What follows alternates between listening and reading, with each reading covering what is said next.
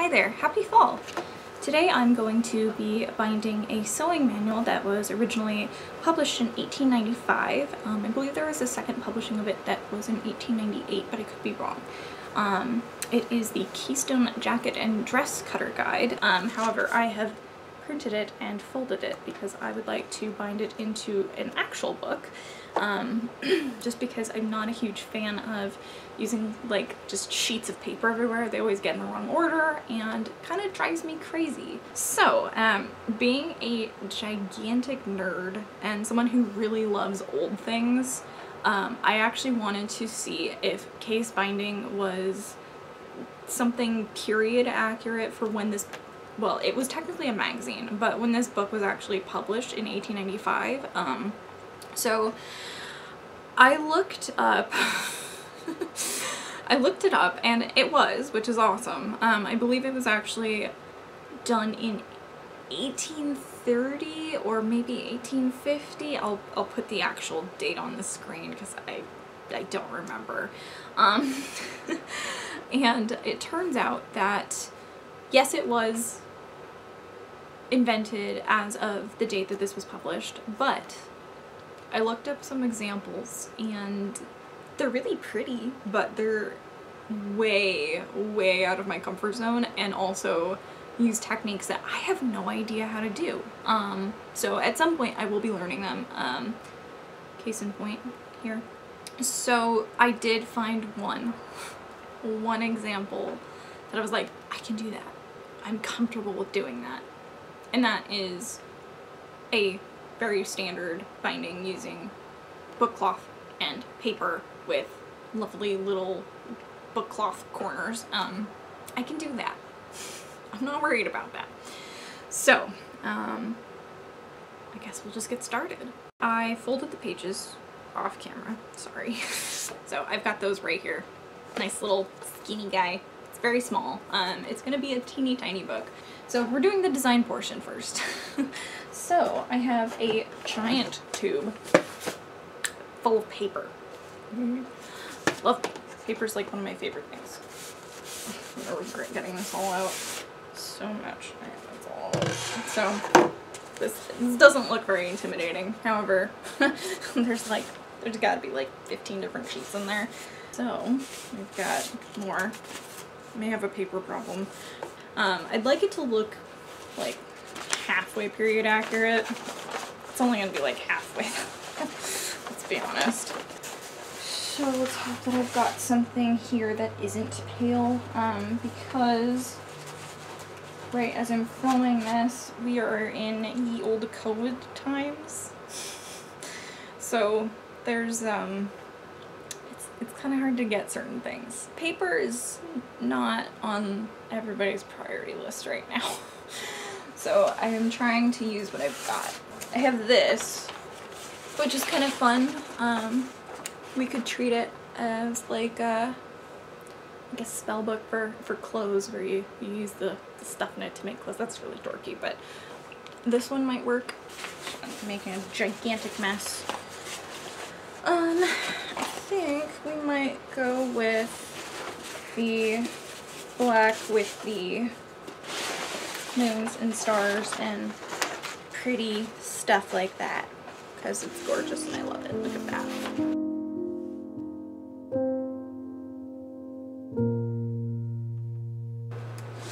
So I'm gonna put all this paper back away since I just unrolled literally every sheet of handcrafted paper that I own. Yay! So we'll deal with that.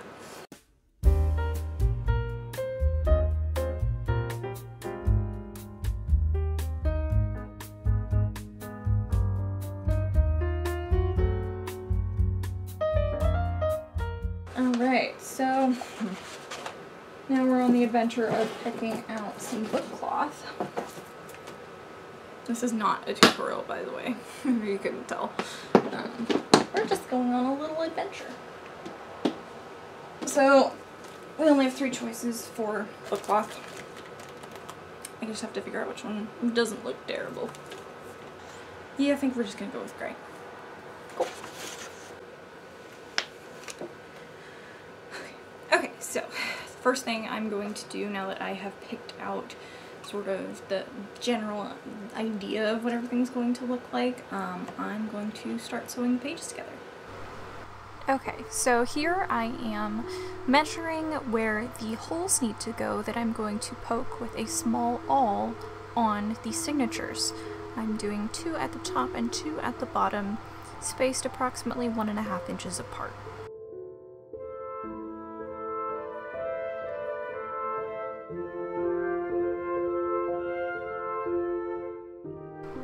And here I am just poking the holes with set awl, making sure to go all the way through the pages. I have a piece of wood underneath the book so that I don't accidentally either stab myself or poke way too far. One thing you want to make sure of is that you have your pages lined up really nicely so that your hole goes all the way through the creases on all the pages in your signature.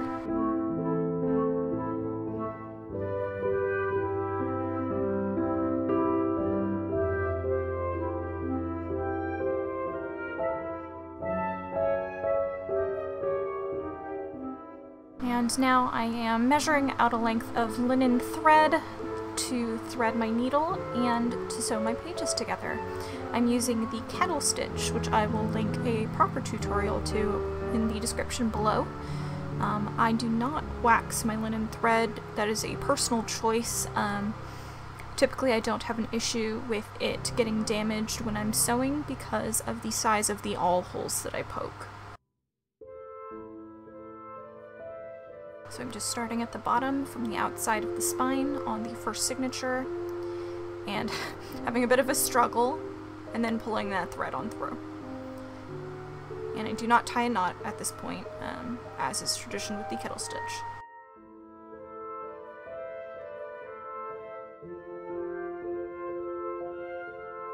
And now I have magically jumped through time and am just sewing the last signature on.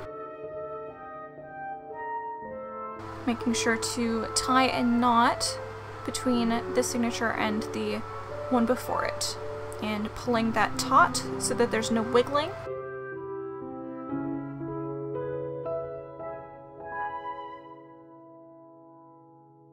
And just one more time, pulling it tight and tying it off with one final knot through the lovely mass of thread that is now on the spine.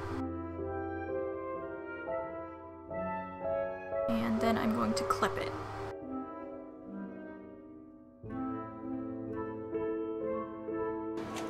Okay, so just going to glue my spine now. I use a big vat of PVA. So I'm just going to make sure these ends are lined up real quick before I slap the glue on there. I'm going to just gently tuck these on here so that they get glued down nicely. And I'm just gonna start gluing.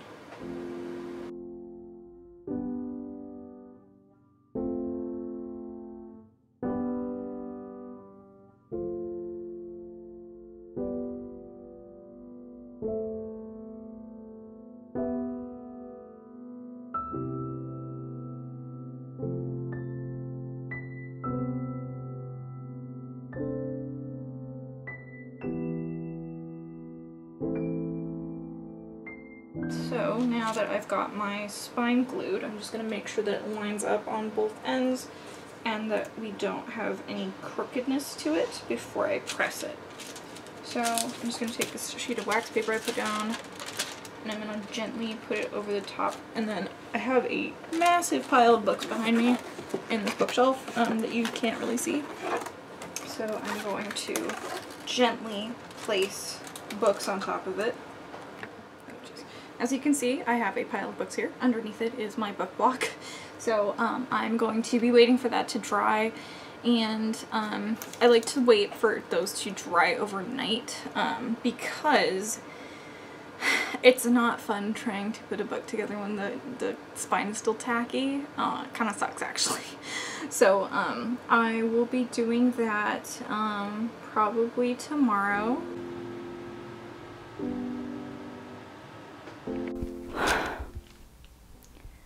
It is now tomorrow. which is a Monday, unfortunately. I'm very tired. Happy Monday. I'm gonna be trying to finish my bookbinding project today, if I can. I was able to check on my book block today.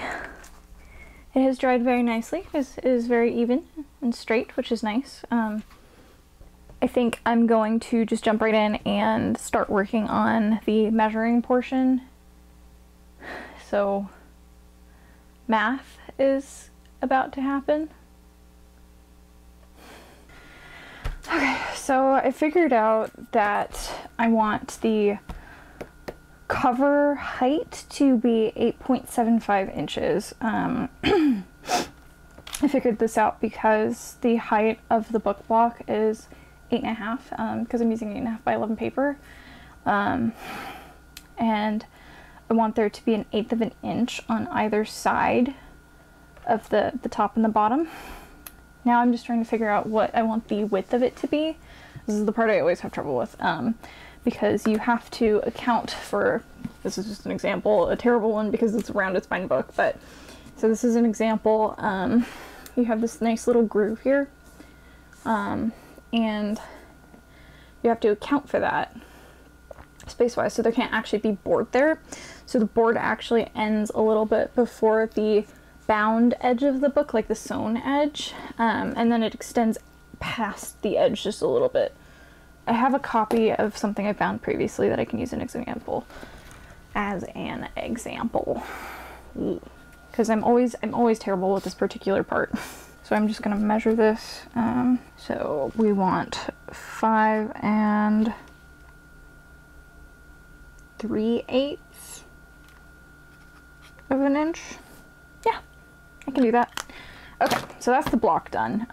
The height of the spine is a lot easier, or the spine is a lot easier. You just take basically the thickness of your spine, and you cut just a smidge past on either side, and then make the height the same as the cover height. I'm gonna make my spine be 8.75 inches by, I wish I used a metric word, 3/8.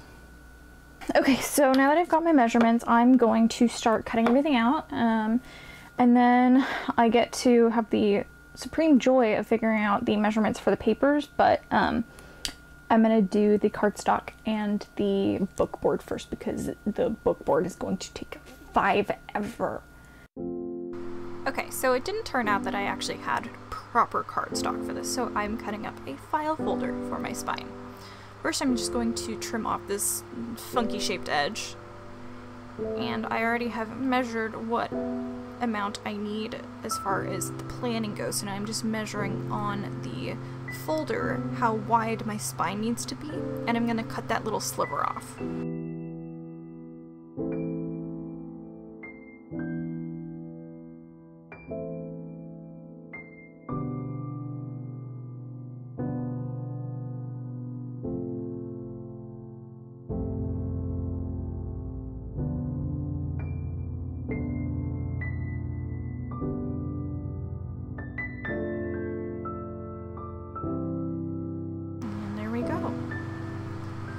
So now all this needs is to be checked against the book block to make sure that the width is correct, and here I am just measuring it to get the length correct and cutting that.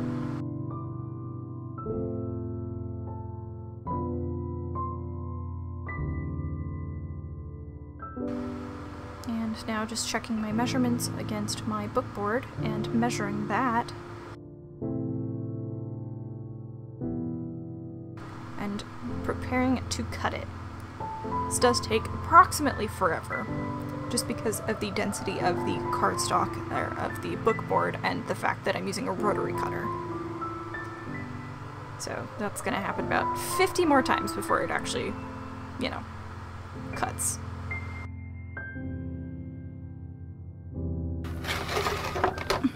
Alright. I'm just checking the width.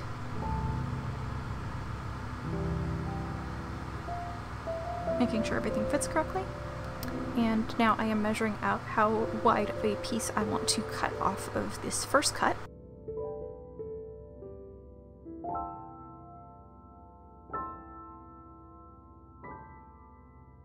And about to just slide that down and do that about 50 more times. And I actually had to flip it over because of how thick the board was. I did measure on both sides so that I could account for that.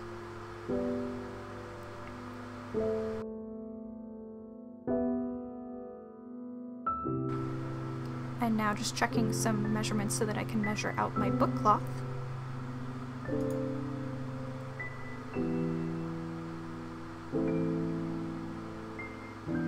And getting that cut too.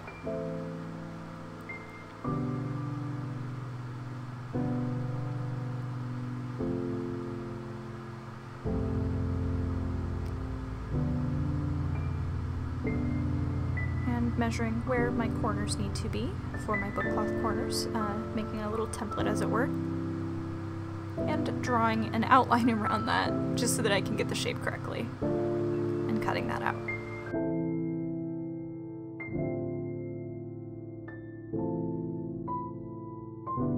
And now that I've got it cut out, I'm just going to have to cut 3 more.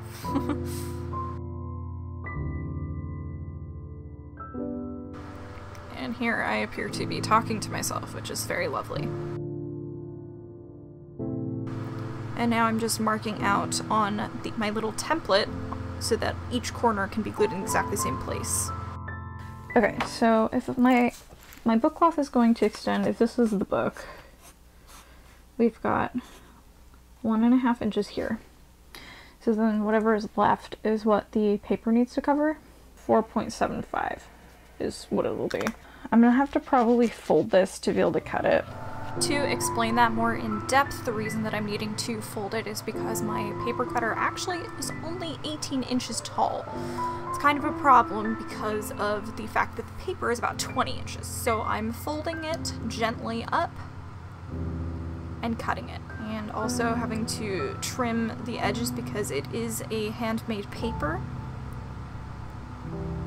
And here I'm just measuring exactly how long this piece needs to be.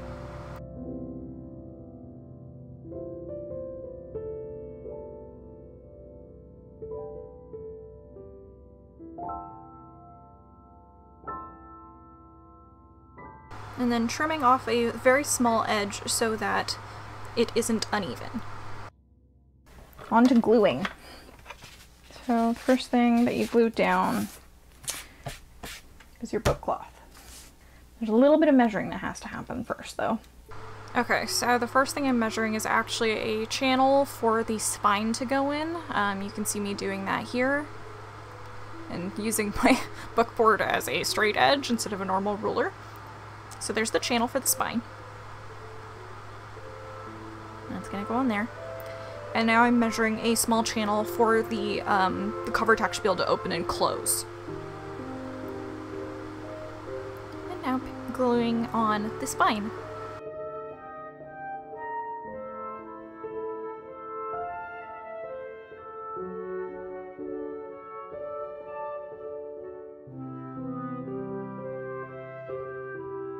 So we've got our spine laid out. It is on. That's pretty much it for that. So now what I'm going to do is I'm going to apply glue to my book cloth again where the boards are supposed to be and glue my boards down.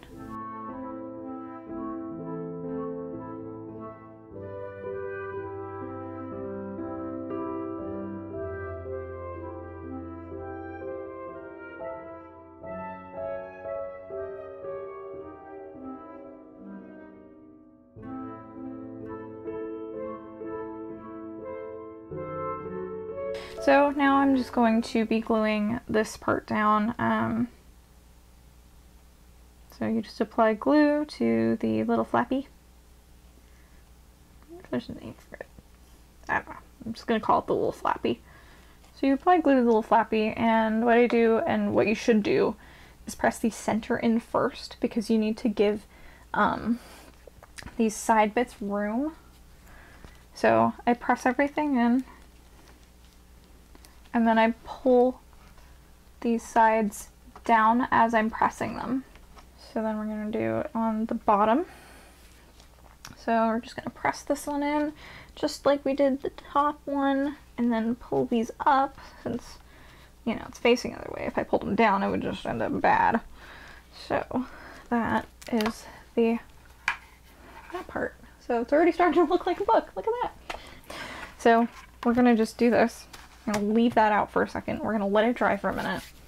And in a minute, I'm going to put the paper on. So we're going to see if this lines up okay. Which I guess I can only do from this side. So we're going to just put this down. We're going to put the paper down, and we're going to see if there's enough room to fold everything. So we're good. So what I'm going to do is I'm actually going to apply glue now. I actually bought specific brushes for gluing because I don't typically use ones with this large of a tip. This is a filbert brush, I believe. Alright, so what we're going to do is we're going to flip this, and this is always the scary part. So we need this to be further up, and that, and we're almost good. And there we go. So now I'm going to flip this, smooth it down, and some people will use a bone folder for this. I actually like to use the back of my hand because I've had experiences where the bone folder would actually very lightly poke holes in the paper. And now I have to think about my corners. Thought I could get away with not thinking about them for a little bit. But here they are, staring at me. So I'm thinking I may just glue them after I'm just gonna glue them after I do the covers. Someone's probably screaming at me going, no, don't do it, but I'm gonna do what I'm gonna do. So I'm just gonna gently slice my corners away. So what this does is make it so that the corners look really clean when you fold the paper. Because otherwise you end up with this like crumply looking, squishy looking corner, which I am not a fan of. So we're gonna start gluing these. So actually what I'm gonna do is I'm gonna just apply a little bit of glue to my lovely little corner, press him in, and proceed to get glue all over my finger. So we're just gonna, once again, I'm actually not just folding the paper, I'm pulling it towards the inside of the book so that I get these really nice clean edges. Once again, I'm just kind of pushing, not pulling this time because it's going away from me, but I'm just gently, well technically I'm pulling up with my thumb, and then we just do a little extra on the corner just to make sure that it lies flat. I'm just gonna kind of rub my fingers together to get any last vestiges of glue off of them, and we're just gonna make sure that I didn't just schmutz up my cover real bad, which it looks like we're good. So here we go.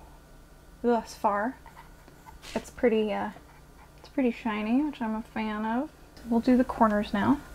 So what I'm gonna do is I'm gonna glue down the triangle sections of the triangles of the triangles. I'm gonna glue those down. So applying glue, and then I'll line them up with the corners of the book. I guess we're gonna do this one first because it just makes sense to my brain. So we'll just press that. And we're gonna let those kind of dry a little. Fun fact, I'm a mess. So I'm gonna let those dry for a little bit before I finish gluing them down, because I don't need them shifting all over and gluing up the cover again. So that's fun. Okay, so I have taken a couple of minutes and I'm going to just glue these corners down same method as I did with the paper, where I do the outer like corner, and then I'll do the sides. And my kitty is coming to say hello. Hello, Nar. I will show him later. I can sense that he's hungry, and he's pestering me now, which is to be expected. Do you want dinner? Dinner? Yeah. Just wait a minute. So I'll make sure to show him so that it just doesn't sound like I'm like some crazy person sitting there meowing to herself. I mean, it's happened. Let's not kid ourselves, but it's not happening now. There is actually, in fact, a feline in the room. So this is what it looks like so far. All we have to do now is get the pages in and then fold the little like crease guy here. So I'm just gonna put this in here and make sure that it doesn't line up right. Well, that's why we check, right? If I take exactly, I want to say a 1/4 inch off of every single one, exactly a 1/4 inch, it should fit fine. Got 2 down and some amount to go. All right, we are trimmed. We are pretty dang even. I think we might be all right. So I think that'll do. You can see there's now a lip on both sides. If I'm careful with how I glue this, it will be pretty much exactly how I wanted it to be. So what I'm gonna do is I'm going to slop a bunch of glue on this back page. This is the back page. I have now flipped it upside down because I'm crazy. You actually don't glue all the way to the spine. I almost just did because I wasn't paying attention. Seems to be a theme of today, huh? So we're gonna flip this because this is actually our back page. We are going to very carefully, very, very carefully, slightly less carefully than I intended, oops.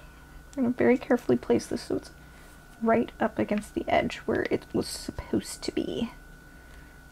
And then we're gonna just, once again, I do it with the back of a finger or the back of my hand. We're gonna just start smoothing everything out. You can do this with a credit card, some people say, or you can do it with a bone folder. That ended up pretty much lined up how I needed it to. So what I'm gonna do, I'm gonna put this piece of wax paper in here to protect the second page. First page? Second page, whatever. The page. So what we're gonna do now is we're gonna open this back up. We're gonna plop this guy under here. I'm gonna glue the crap out of this page. I'm gonna put so much glue on here, just like we did the first one. Okay, moment of truth. We're gonna fold this over. We're gonna make sure it lines up nicely.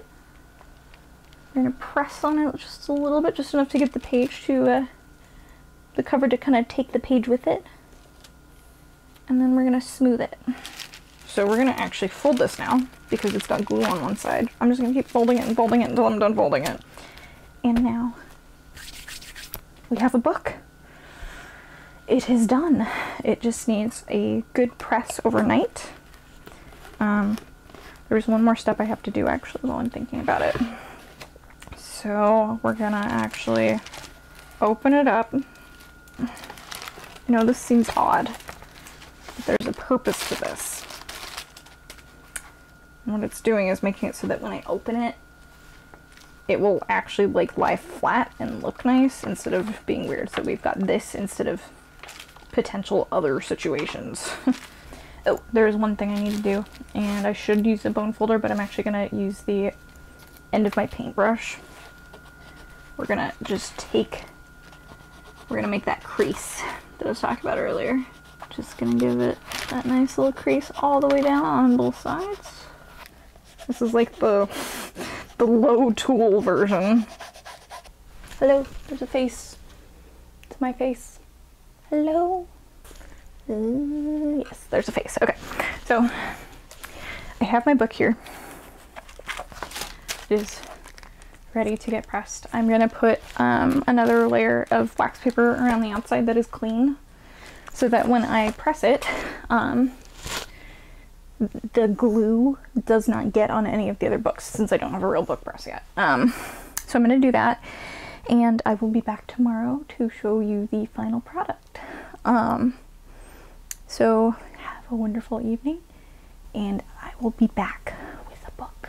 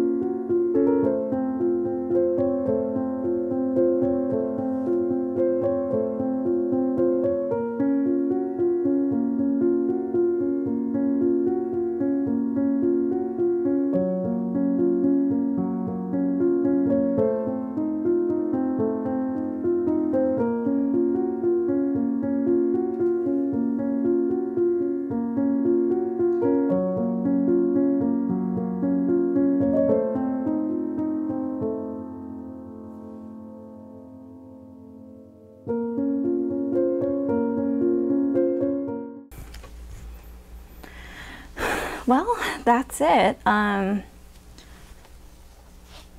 Here is the book. It smells like a book. So, I plan to do at least a few sewing projects from this specifically. I mean, I would think I would, considering I just bound it. If you enjoyed watching me bind this little guy, go ahead and give the video a like, and I will be back with more bookbinding and sewing. So feel free to subscribe if you want to see more of that. I hope you have a wonderful day, and happy Halloween if you celebrate Halloween, and happy fall.